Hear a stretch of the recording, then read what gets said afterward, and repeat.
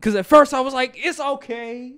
You know, it's really good. Not better than the first one. Then I went back. I spin the block. And I was like, damn, this might be a top 3 animated movie of all time. That's how good it was. Every time I think about it, every time I listen to that album from Metro Boomin, it makes me reminisce about just the greatness of that movie. What is good, YouTube? This is your boy Aaron, Brian, and this is Courtside Views Beyond Sports, and we are back today, and we are talking about Spider-Man Across the Spider-Verse. Got to take a moment and appreciate what we just watched. I watched it twice.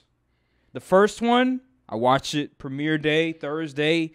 Wasn't a great experience. I'm not going to lie. I could barely hear what the characters were saying. So I had to go back. I had to run it back. And the second time, I'm not going to lie, changed my whole perspective on the entire movie. Because at first I was like, it's okay. You know, it's really good. Not better than the first one. Then I went back. I spin the block. And I was like, damn, this might be a top 3 animated movie of all time. That's how good it was. Every time I think about it, every time I listen to that album from Metro Boomin, it makes me reminisce about just the greatness of that movie. I damn near teared up. I almost cried because it was such cinema. What was your reaction to the movie? I thought the movie was great. You know, I don't know about what you got going on. Maybe I need to go see the second time to get that feel. But yeah, I enjoyed the movie a lot. You know, even with the foolishness that went down in our theater opening day. But I liked the movie. I thought the story was well put together. The characters were great. The action scenes were well done. And the fact that they were able to incorporate so many spider people without it being played out or corny or nothing like that was pretty impressive. So yeah, I the movie, I don't even want to call it just a movie. It's more than just the film. Experience. It's a film. The film was, the story beats was hidden. You know, the conflict between the Spider-Man. Then you got the people, you know, respective universes conflict, and then they bring back some old faces from the last movie towards the end. The Spot is a better villain than I thought he was going to be. And at the end, let me tell you, the final act of that movie, it's phenomenal. Yes. The final act of that movie is elite. Like, I was locked in. I didn't want the movie to end. But I was like, no. I was like, it's coming to an end. I was like, no. That final act of that movie, it was like so intense. Like, even when the regular dialogue, you just felt something wasn't right. Like, it was good, man. It was good. I love the movie. Everyone keeps telling me how my story is supposed to go. Nah, I'm going to do it my own thing. When he said that, I wanted to stand up.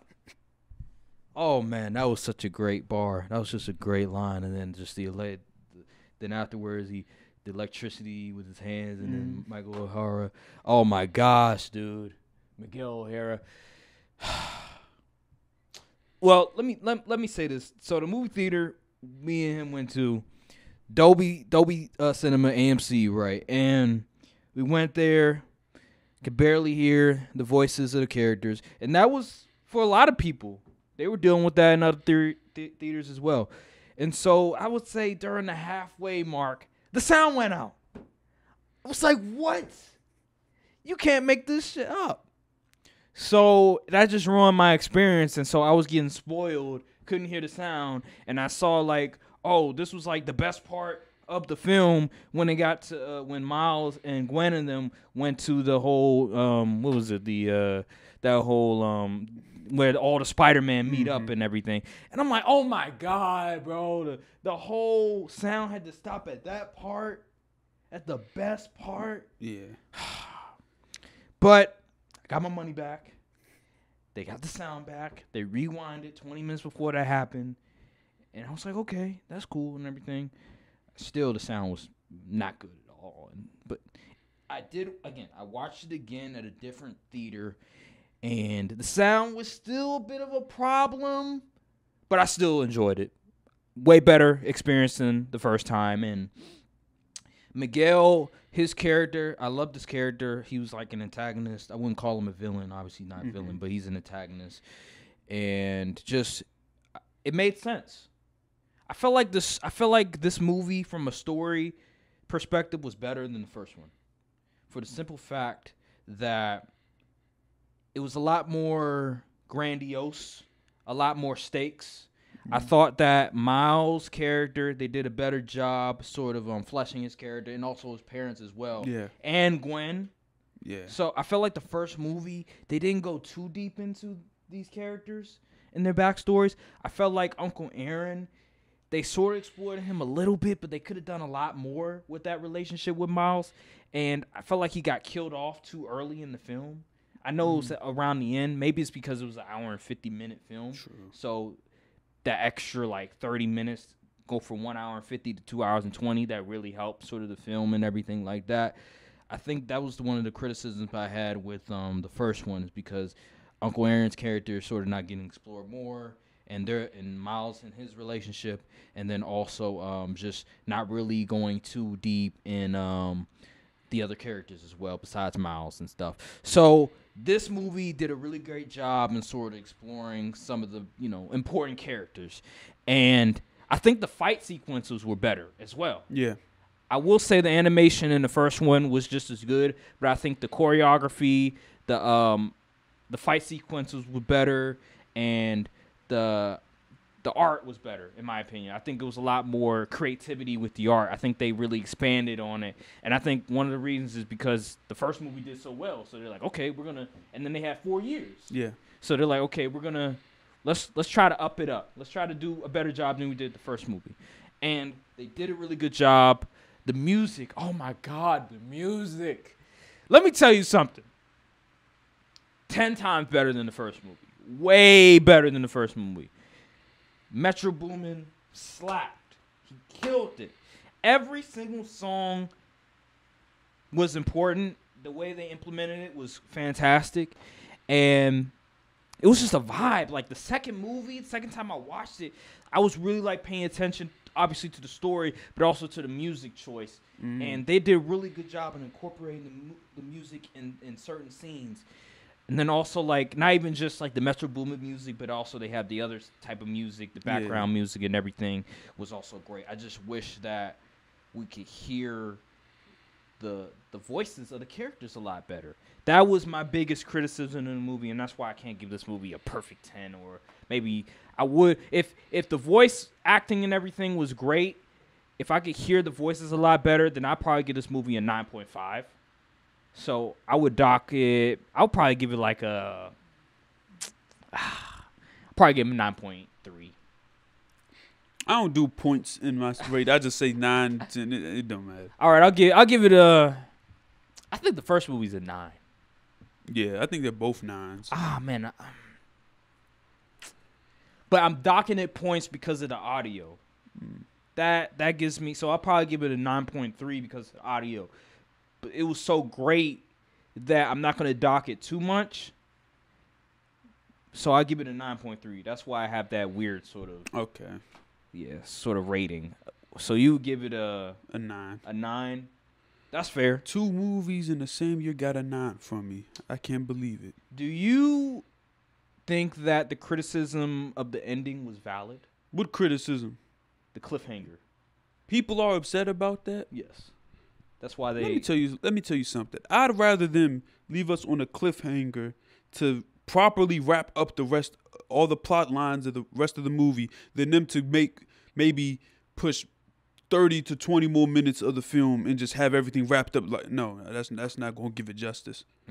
I think it was a good cliffhanger. Yeah, it's a very good cliffhanger. I think people are reaching. It's definitely a reach. The first movie, yes, I get it. You want to be satisfied more, but at the end of the day, I thought that the way that they left it off was pretty well. Gets you excited. It's not like we're gonna be left off and we have to wait 4 more years, four and a half more years. Like, no, it's coming out next year. So not even a full year. Bro, March. Yeah, March. So what's wrong with having a cliffhanger? It's coming out next March. What's the problem? If they would have did this for the first movie. This how you know they not anime fans. We go through this all the time. Bro, come on, man. If they did this for the first movie and then we had to wait 4.5 years. Yeah, that would have been crazy. Criticism would have been definitely valid. But this circumstance, I'm not mad at it. I'm fine with it. I mean, Avengers Infinity War had a cliffhanger. Nobody was mad at it.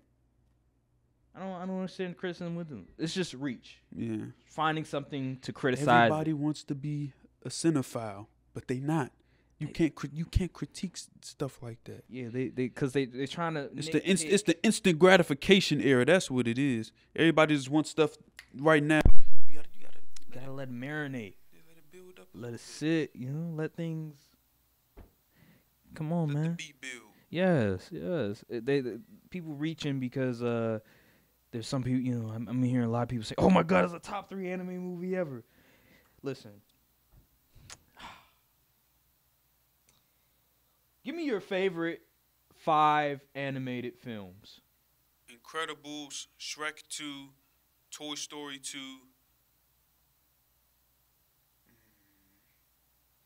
Finding Nemo. Finding Nemo? Yeah. Over Lion King? Yeah. I wasn't a big fan of Lion King as a kid. What? And, I don't know. I could put the new... I have to see it again in order to put it at 5. No Monsters Incorporated? Oh, yeah, Monsters Inc. Yeah. Monsters Inc. Ooh. No Jujutsu Kaisen? That's anime. You can't really do it kind of is. All right. We'll keep it American. We'll keep it Western. We'll keep it Western because it'll complicate things. Yeah. So, is Spider-Man a top? Is it in my top 5? Yes. It could replace something. Western, like, yes. Absolutely. Do I think it's the top 5 animated film ever when it comes to just the West? That's tough because you got iconic anime films like you can go Snow White, Cinderella. I'm not putting that on there, but I'm just saying those are iconic sort of animated films, or Lion King, Little Mermaid, Toy Story, that franchise, Monsters Inc., Shrek, Kung Fu Panda. I like Kung Fu Panda. Puss in Boots and the Last Wish or something? Yeah, I need to watch. Everyone says that. I need to watch that. Yeah. I need to watch that. Yeah, but it could definitely be up there. I don't know, man. I've seen all those movies except like Puss in Boots. I've seen all the Shrek movies. Hilarious. The first one and the second one were absolutely fire. Yes, that was elite. I agree. I've seen practically all of the Pixar movies, except like maybe the recent ones. But I've seen all the ones that came out probably up to like, 2010 maybe? 2011. I have seen some. I've seen the movie came out in like 2020. I think it was Soul. Oh, you saw that? Yeah, I saw that one. But yeah, besides that, I haven't really seen a whole lot of Pixar movies as of lately. I think the last one that I've probably seen besides Soul is maybe Up. Really? Yeah, I forget when You Up ain't seen came Toy out. Story 4? Oh, I haven't seen 4. Dang. I've seen 3. I think 3 came out after Up. Oh, then probably Toy Story 3. Yeah, that's probably the last one. I remember I went to the movie theater and saw it. Yeah, I saw that one. But that was the last one. You ain't seen Incredibles 2 either? Oh, I forgot. Incredibles 2. I did go to the movie theater and see that. Yes, that was the last one. Okay. No. Soul was the last one. Okay. But before that, it was Incredibles 2. And before that was probably Toy Story 3. So, yeah, okay. I have seen some, but haven't seen them consistently. Have you? So, if they end this trilogy off the right way and the quality still is good, if it's good or if not better than would it be the best superhero trilogy of all time? Damn. Because me, it would be an easy yes. Damn. Like, I love the Tom Holland movies, but Oh yeah, this clears. Yeah. This clears. And I love the Batman trilogy, but Ooh, this is better. This clears. This clears. The way that they implement the multiverse in this, adding the Spider-Verse into it, and also the whole thing with Peter Parker and him dying, and then Peter B. Parker, he comes through out of nowhere and dealing with his trauma and everything, and then Miles Morales trying to figure out how to become Spider-Man and everything like that, and then second movie, he's finally able to use his powers, be invisible, electricity, and then we find out that, oh, he's, the spider came from a different universe that bit him, so that wasn't supposed to happen, Right. and so all that stuff, all that complicates a lot of things, and it just makes the whole plot of the story very interesting. And how is it going to end? Oh, man. Then something happened in the Miles Morales comics. I don't know if you heard. Miles Morales' mother. Oh,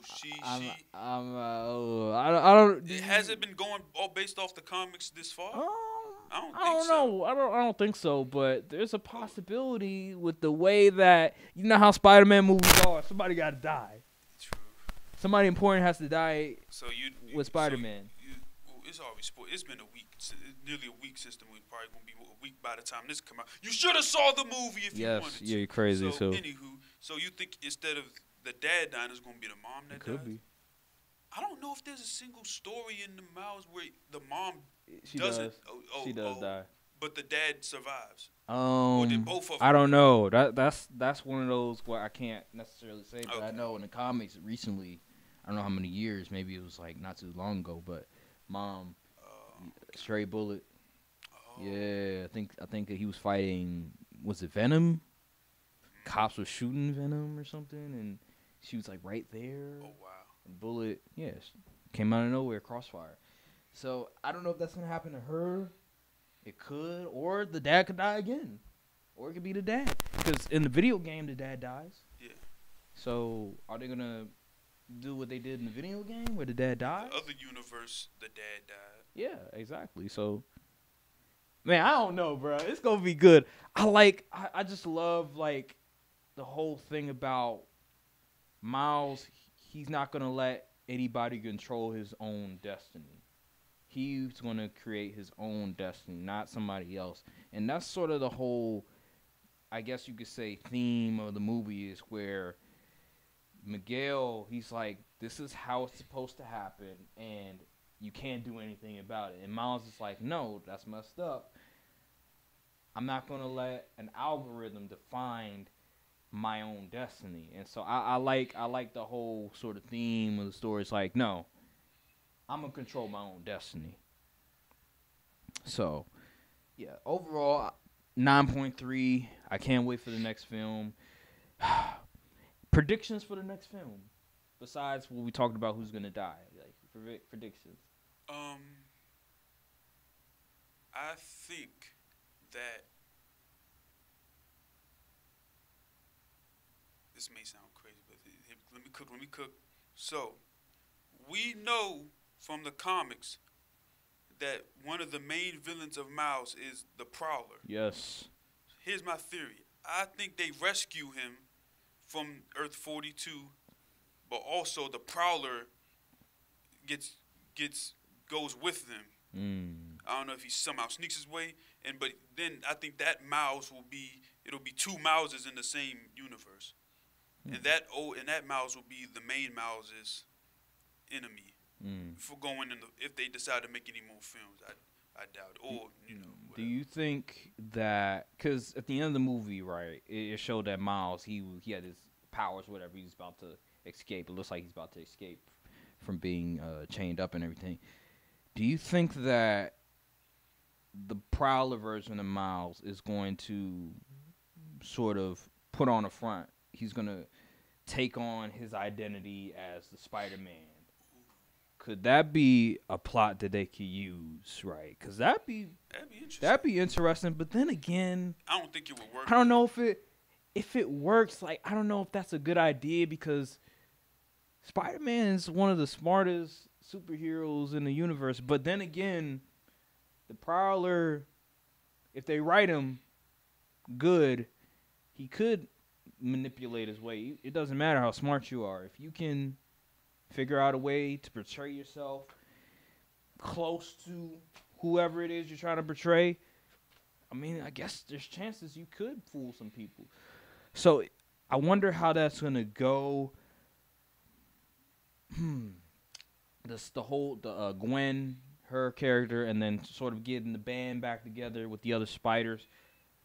I wonder exactly. I think a spider person is gonna croak. Gonna snitch? No, gonna die. Oh, gonna die. Oh, hey, how you doing? Yeah. What's up? Yeah. Good. Yeah. You still doing the social media thing, or that's done? Yeah, no, I'm still doing it. Oh, what days are you doing it? So I'm doing them on Sunday. So the next one will be, I'm going after the next week. Oh, okay. It'll be after that. Okay, yeah. Let me know. I might want to go in. Yeah. Yeah, I got y'all. All right. Appreciate it. Okay. Well, let's get back to it. Like I said, I think one of the spider people was going to end up dying. I don't know who though. Peter B. Parker. No. Gwen. I don't think she's gonna die. That'd be weird. It could be. That'd be kind of. I don't know. That's very unexpected. Maybe he has to. Maybe he. I don't know. Maybe Miguel. True. Where did? Yeah, it could be. Cause Yeah. we don't even know if he's really like active in his universe like that for real. I mean, it seems like he's been sort of. He said he's been trying to keep it together with the multiverses. So, at the end of the first movie, it showed him like starting to like get the watch, whatever, where you can cross between dimensions and everything like that. And I think he crossed between one dimension. But yeah, man, it's a lie. I don't know. It'll be good. Somebody's gonna die. Yeah. Somebody's gonna die. It could be Miles' mother, it could be his father, it could be Miguel, it could be Gwen, it could be Peter B. Parker. Somebody's gonna die. It's obviously not gonna be Miles. But yeah, that whole plot line with the spider from Earth 42, that's crazy. That's an interesting plot line. Cause I was thinking there was a But did they explain exactly how the spider got there? I think it was, remember, the first movie, something happened where I think it was Kingpin.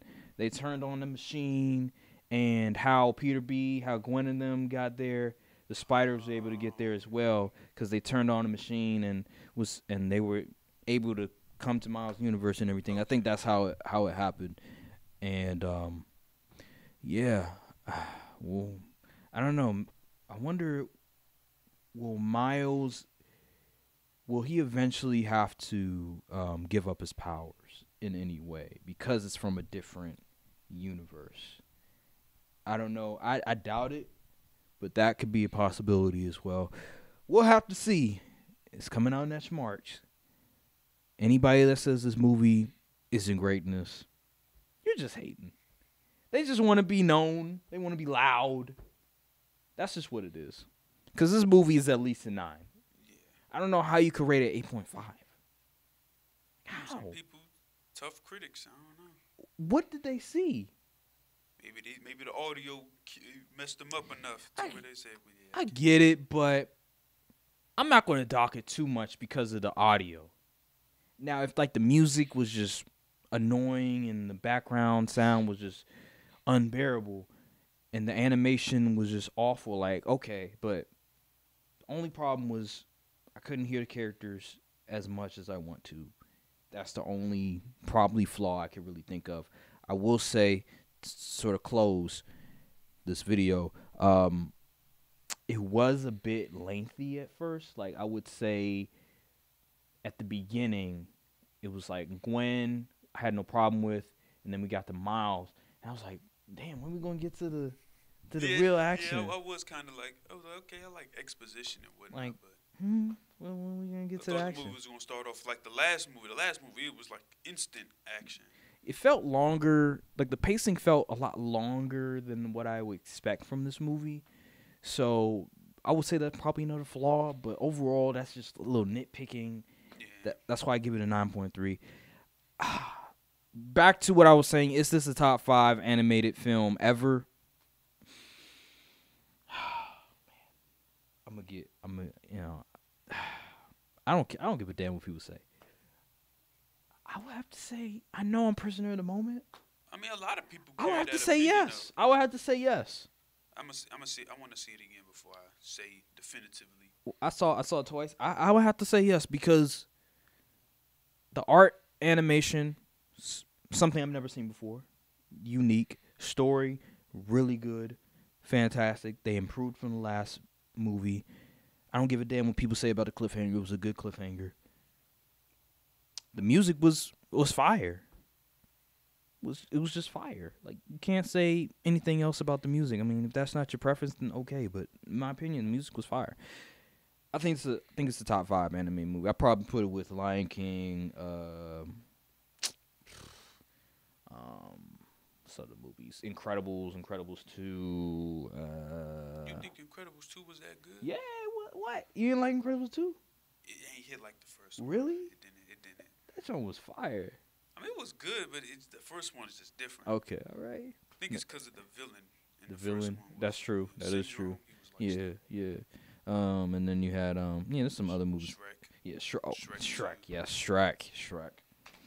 I will put it top 5. I think it's better than all those movies. I'm not going to be one of those guys that nostalgia takes over everything. I'm going to be completely honest because I've seen all those movies so many times over the year. True. I like this movie better than all of them. I really do. I like this better than Lion King, Little Mermaid, Finding Nemo, Lion King 2, Shrek 2, Shrek 3, Shrek 1. Well, I take that back. Shrek was funny as hell. I might have to take back what I said. I like this better than Kung Fu Panda, Puss in Boots, all those movies. I think this is top 5. I'm sorry. Like, if you disagree, that's cool. But if I'm rating a movie 9.3, True. I mean, how many good animated movies are 9.3? That's pretty. Not many. That's pretty hard to do. So yeah. Is there anything else you want to say before we close it out? I'm mad because you know how you saw it on Twitter. They had the Miles mask buckets of popcorn. How come we ain't got it? They ain't have it at the one in the Hoffman. Oh, they didn't. I don't think so. I ain't seen nobody with that. Oh, that's why the kid didn't want the popcorn anymore. So that's I got that free large popcorn because I was behind this guy who he had this kid with him. I think he was probably his grandfather or whatever. And the kid wanted the little Spider-Man bucket, and guess they didn't have it. So he was like, "Man, I don't want the popcorn anymore." And I was like, "Okay, I'll take it." Got lucky. So wow. Yeah, that's probably that makes a lot of sense. Yeah. I was like, man, if they had the bucket like that with the helmet, I would have got that too. Yeah, that's tough. At least you got the poster. Yeah, you got the poster at the end. Mm-hmm. Oh my god, that poster was fire. Yeah. I already hung it up. I need to frame it though. I might wait to put it up until the next one comes. The only thing like framing, so bad because they be overcharging for these frames. Be pissing me off. But I put it on the wall. If you guys watch the stream, you can see it's in the background. So check that out. But yeah, thank you guys for watching this video. Make sure to like, subscribe, comment down below. We will be reacting to more movies in the future. Maybe The Flash. We'll have to see. If it's good. Yeah, if it's good. Thank you guys for watching this video. And we'll see you guys later. Peace. Look, cold world. Still a cold world. And a couple y'all is cool, but we a little more thorough.